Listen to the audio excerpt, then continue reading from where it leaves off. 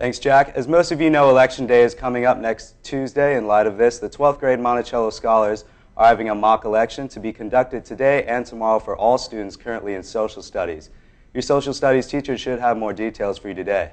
In order to help you guys get a better idea of who you want to elect, we've decided to take some time to talk a little about the candidates for governor, lieutenant governor, and attorney general this morning. We'll start off with the AG hopefuls. The Republican on the ballot is Mark Obenshine. Mark was elected to the Senate of Virginia in 2003, and he currently serves on 5 committees. In his professional life, Mark is one of the founders of the Harrisonburg and Charlottesville-based law firm of Leinhardt Obenshine PC. He's an accomplished legislator and acclaimed litigator with extensive experience on constitutional issues. Running against Obenshine is Democratic State Senator Mark Herring. Mark was elected to the state Senate in 2006.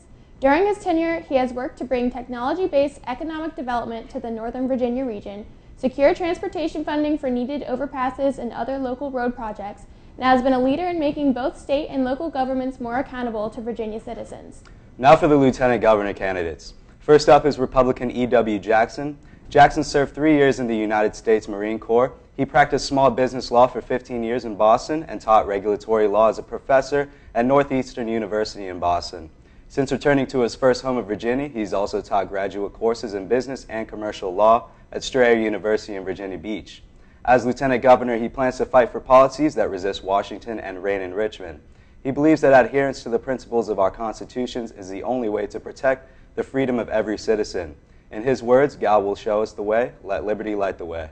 In his opposition is Democratic Ralph Northman.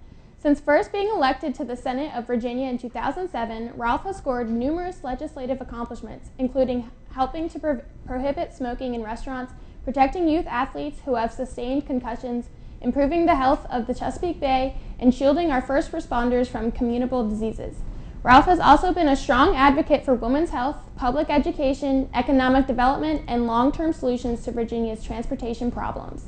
And finally, your candidates for governor of Virginia. Leading off is Democrat Terry McAuliffe. McAuliffe is a businessman, entrepreneur, and dad who has lived in Fairfax County, Virginia for over 20 years. He's an advocate of fewer business regulations, putting more money into our transportation and educational systems, rider enforcement of employment laws, and making sure everyone has a say in economic discussions. Also running is Ken Cuccinelli, the Republican on the ballot against McAuliffe.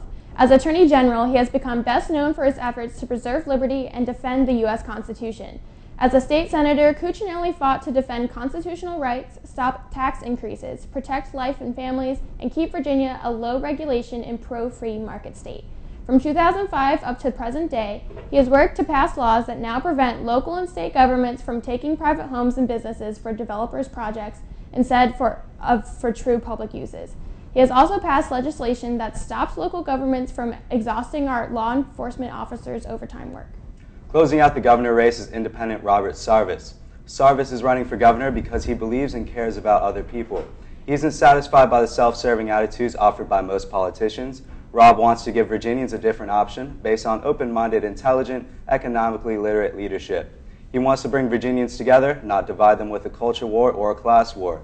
He seeks to expand personal freedom by supporting marriage equality, restoring civil liberties, and embracing immigrants with open arms. And he plans to expand economic freedom by offering tax relief, freeing up workers and job creation from needless regulation, and putting parents in control of the money spent on their children's education. That's all the information we have for the local elections this year. Also on the ballot will be several constitutional amendment proposals in more local offices. For all you social studies students, be sure to vote either today or tomorrow and see your teacher for the information you need. Thanks for watching, and now it's time for a brief edition of Turner Time.